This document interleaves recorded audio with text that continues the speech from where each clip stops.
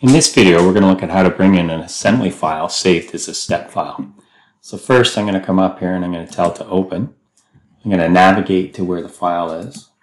For the file type, I'm going to switch it to step. Here's my step file. Before I do anything else, I want to go into the options.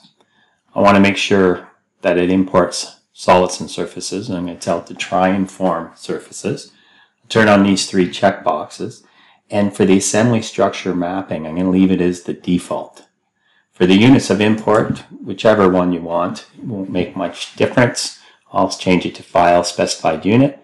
And I'm also going to let it automatically heal any problems. So I'll say OK. And then I'll say open. And then it'll take a minute. It's going to stop here and say which template do I want. I'll choose the inch assembly template.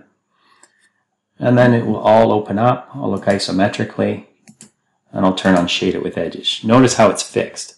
And if I expand it, you can also see I'm in an assembly template, not a part. Each part is also fixed, which is great. But before I can edit the part, so if I want to edit this part, I right-click on it or click on it, I don't see the Edit Part option. What I have to do is come up here to the Assembly and right-click and tell it to dissolve the feature. And say yes, break the link. It'll take a moment. And now I can click on it and I can start editing my features. So in the next video, we'll look at how to edit these features. But I want to stress, because they're already fixed, there's no point in floating them and then remating them to their correct position.